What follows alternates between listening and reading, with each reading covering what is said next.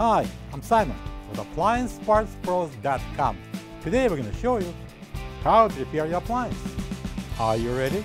Remember, anytime you work on your appliance, make sure it's unplugged or the circuit breakers are off so there's no chance of electrocution. Also, you need to turn off the water to the refrigerator. In this video, we'll show you how to replace the water inlet valve in a Frigidaire refrigerator. It's going to be a very easy repair. Should only take a few minutes to show you how to do it. For this job, we're going to need a 1/4-inch nut driver, a flat blade screwdriver, and a 3/8 open-ended wrench.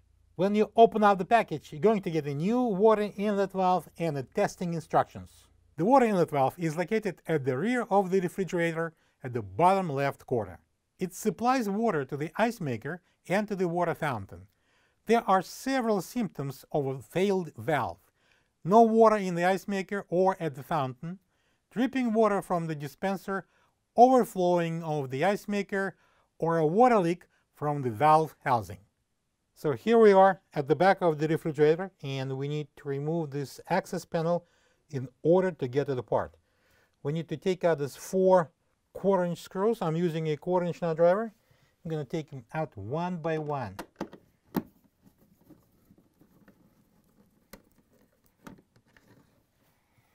And pull it out. Alright, so in order to remove the water inlet valve, we need to take out these 2 1/4-inch screws. I'm using a 1/4-inch nut driver. And we're going to take them out. And now I'm going to pull it out.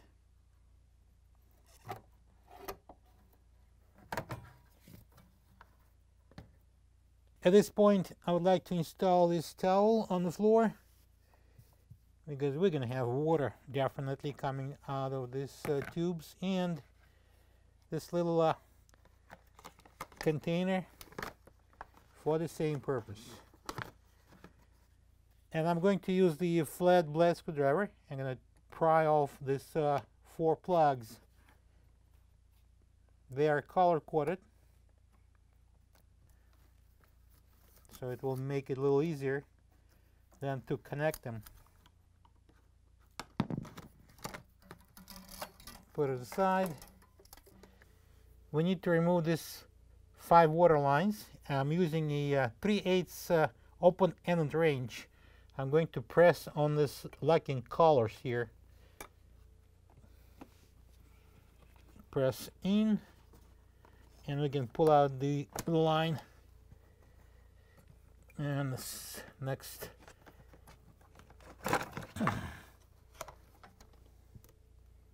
gonna remove this clip here.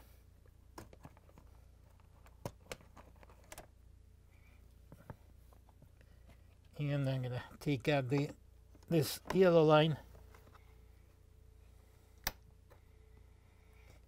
And that's the last one here.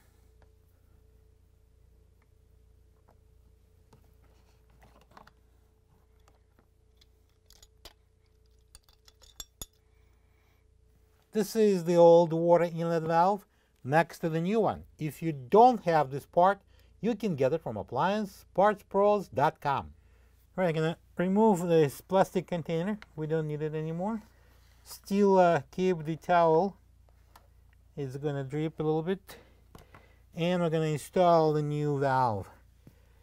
So we're going to start with placing that line, this clear line, into this port at the back, the very back, and press it in all the way. Then the color of this valve is green, so we're gonna pull out the green line, place it in,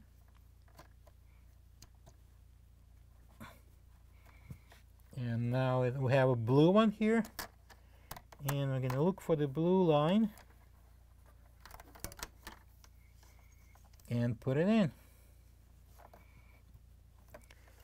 And we have a yellow here at the back, right there, and we're gonna place this yellow in.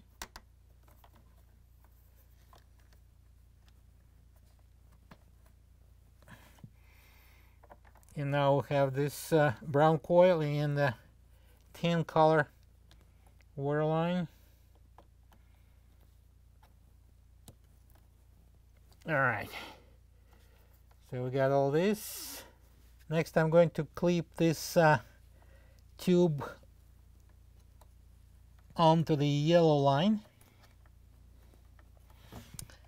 and fish out these plugs. I'm gonna bring it in, and we're going to plug in all these plugs. It will be easy because we've got the colors. So that was on the last one. That's, I don't know what color would it be, yellowish. And then we go to the green and to the blue.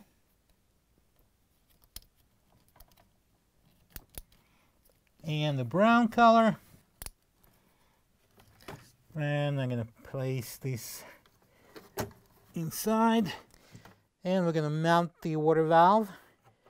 And there's 2 holes. We're going to align them and install a couple of 1/4" screws using the nut driver. So this protective cap should be removed when you're going to be ready to install the inlet hose. Just pull it up. So now I feel pretty safe, and we can remove the towel. And now I'm going to install the rear access panel. I'm going to pull out this power cord and insert the panel in at the bottom. The power cord will be in this cutout.